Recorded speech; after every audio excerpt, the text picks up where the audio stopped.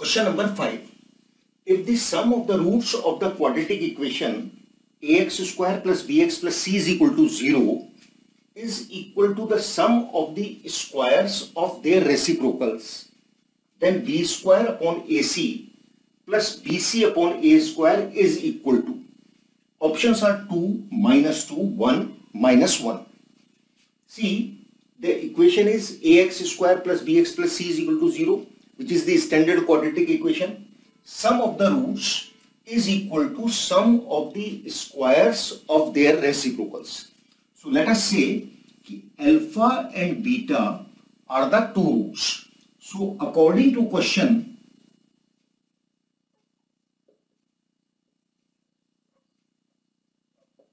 we have been given here that the alpha plus beta is equal to 1 upon alpha square plus 1 upon beta square. Sum of the squares of their reciprocals. Reciprocal of alpha is 1 upon alpha, square is 1 upon alpha square. Reciprocal of another root beta is 1 upon beta, square is 1 upon beta square. And this is the sum of the squares of the reciprocal. And this is the sum of the roots. Simplify this. So alpha plus beta is equal to alpha square beta square is the LCM. Here it will be alpha square plus beta square. It should be beta square plus alpha square, which is equal to alpha square plus beta square. Now we know that if the equation is ax square plus bx plus c is equal to 0, then alpha plus beta is given by minus b upon a and alpha beta is c upon a. This is our standard formula, that the sum of the root is minus b upon a, product of the root is c upon a. Put these values here. So this gives us minus b upon a is equal to, now alpha square plus beta square we know can be written as alpha square plus beta square plus 2 alpha beta minus 2 alpha beta, as we did in the previous question, and this will be equal to alpha plus beta whole square minus 2 times alpha beta. So here alpha plus beta square I can write minus b upon a whole square minus 2 times alpha beta is c upon a upon 2 alpha square beta square means c upon a whole square. Now I have got the equation in terms of a, b and c. Simplify this. So this implies minus b upon a equal to minus b upon a whole square is b square upon a square minus 2 times c upon a upon c square upon a square. Cross multiply. So this gives us minus b upon a into c square upon a square equal to a square will be the LCM. Here it will be b square minus 2ac. A square and a square are cancelled. Again cross multiply. This gives us minus bc square is equal to ab square minus 2a square c. Transpose it. So this gives us 2a square c is equal to ab square plus bc square. We have brought this 2ac square here, so it has become positive. bc square gone there, so it has become positive. Now ac square, a square c is here. If I divide the whole equation by a square c, I obtain 2 is equal to ab square upon a square c plus bc square upon a square c. Simplify this. So this gives us, now a cancels this square, so b square upon ac plus c cancels this square, bc upon a square is equal to 2. So we have obtained b square upon AC plus BC upon A square as equal to 2. So here option A is the correct option. Question number 6. The equation x square minus p plus 4 into x plus 2p plus 5 is equal to 0 has equal roots. The values of p will be plus minus 1, 2, plus minus 2 or minus 2. See, any equation, if it is having roots as equal roots, then its discriminant is equal to 0. And if the equation is ax square plus bx plus c is equal to 0, then b square minus 4ac, that is its discriminant, this is equal to 0. Now the equation is this, means a is 1, b is minus p plus 4 and c is 2p plus 5. So discriminant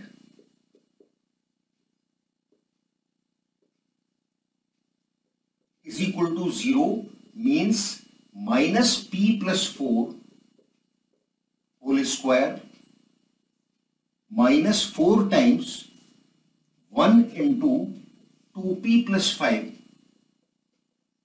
This is equal to 0.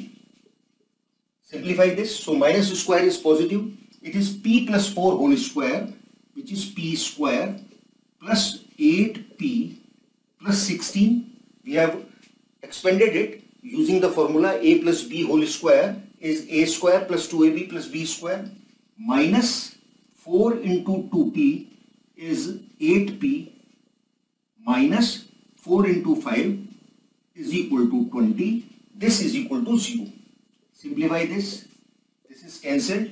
So p square minus 4 is equal to 0, which gives us p square is equal to 4. That is p is equal to plus minus 2. If we take the under root both the sides, it will be plus minus 2 values will be there. So value of p will be plus minus 2 and hence option C here is the correct option. Question number 7. The roots of the equation x square plus 2p minus 1 into x plus p square is equal to 0 are real if. These are the 4 options given to us. Now we know if the equation is ax square plus bx plus c is equal to 0 and its roots are real roots, then its discriminant b square minus 4ac should be greater than or equal to 0. This is the condition for roots to be real roots. Here the equation is this. Here a is 1, b is this value 2p minus 1, c is p square. So here 2p minus 1 whole square minus 4 into 1 into p square should be greater than or equal to 0. Discriminant is greater than or equal to 0. Simplify this. It can be expanded using the formula a minus b whole square. So it will be 4p square minus 4p plus 1 minus 4p square greater than or equal to 0. 4p square and minus 4p square are cancelled. Transpose this. So 1 should be greater than or equal to 4p, which is 1 upon 4 is greater than or equal to p. 1 upon 4 is greater than or equal to p means p is less than or equal to 1 upon 4. So here option D is the correct answer. Now we will see question number 8. If x is equal to m is one of the solutions of the equation 2x square plus 5x minus m is equal to 0, the possible values of m are, and these are the options given to us. Now we put x is equal to m in the given equation. So 2m square plus 5m minus m is equal to 0. Equation reduces to this equation. Now we can find the value of m from this. So this implies 2m square plus 4m is equal to 0. 2m can be taken common. We obtain m plus 2. This is equal to 0. Now either m is equal to 0 or m plus 2 is equal to 0. This gives us two values of m, which are m is equal to 0, and if m plus 2 is equal to 0, we obtain m is equal to minus 2. So here option B is the correct option. Question number 9. If p and q are the roots of equation x square plus 2x plus 1 is equal to 0, then the value of p square plus q square becomes, options are 2, minus 2, 4 or minus 4. X square plus 2x plus 1 is equal to 0. This is the given equation. We can find the values of p and q because they are the roots of this equation. This equation can be written x plus 1 whole square is equal to 0 because we have a plus b whole square is equal to a square plus 2ab plus b square. This is the formula. So this equation can be written in this form. X square plus 2x plus 1 can be written as x plus 1 whole square. This gives us two values of x, which are x is equal to 1 minus 1 and x is equal to minus 1. That is p and q. P is equal to minus 1 and q is equal to minus 1. Now we can put these values here. So p square plus q square becomes minus 1 square plus minus 1 square. That is 1 plus 1, which is equal to 2. And hence option A here is the correct answer. Now another way to attempt this question can be, since p and q are the roots of the equation x square plus 2x plus 1 is equal to 0. So p plus q, that is sum of the root, we know of ax square plus bx plus c is equal to 0. Sum of the root alpha plus beta is minus b upon a. So here p plus q will be equal to minus 2, and product of the root, that is alpha beta, is c upon a. That is 1 upon 1, which is equal to 1. Now we want p square plus q square. So p square plus q square can be written, first we will add 2pq and then we will subtract 2pq. So it will be p square plus q square plus 2pq minus 2pq. We can write it in this manner. So this becomes p plus q whole square minus 2pq. This becomes p plus q is minus 2. So it is minus 2 square minus 2 times pq is 1. We obtain 4 minus 2, which is equal to 2. So that way also we can find the value of p square plus q square. Question number 10. If L plus m plus n is equal to 0 and L, m, n are rationals, the roots of the equation, one equation is given, are, options are, that is we have to find the nature of the roots. Now we have been given L plus m plus n is equal to 0. L plus m plus n is equal to 0. So the equation can be written as m plus n. We can write m plus n equal to minus l.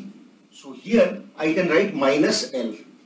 The equation becomes minus 2l into x square. In place of m plus n, I have written minus l. Again n plus l. So n plus l is equal to n plus l is equal to minus m. So I can write l plus l minus m. It will be plus 2 minus 2 m into x.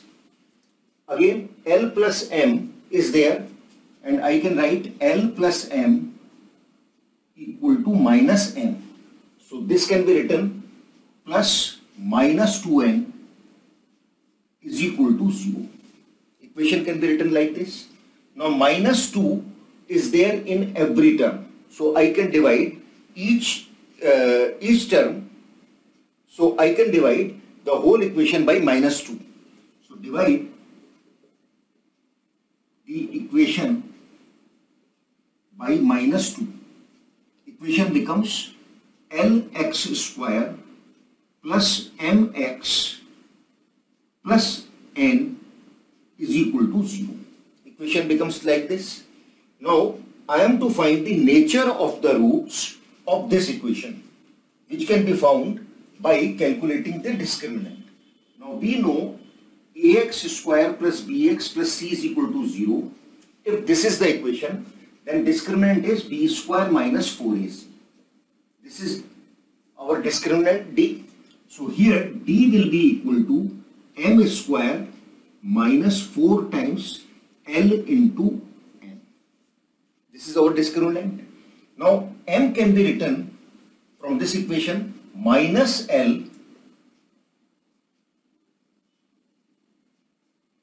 plus n. It can be written like this. So discriminant becomes minus L plus n whole square minus 4 times L into n. Simplify this. Minus square will become positive. So d is equal to L square plus 2ln plus n square minus 4ln. Minus square has become positive. L plus n whole square is L square plus 2ln plus n square minus 4ln. This can be written L square minus 2ln plus n square minus 4ln and plus 2ln is minus 2ln. This is equal to L minus n whole square. Now it is a perfect square. What we have obtained is a perfect square. And we know that if discriminant is perfect square, then roots are real and rational. Also it is given that L, M, N are rationals. That is A, B, C of quadratic equation, if they are rational, and b square minus 4ac discriminant is a perfect square, then the roots of the equation are real and rational roots. So here option B is correct.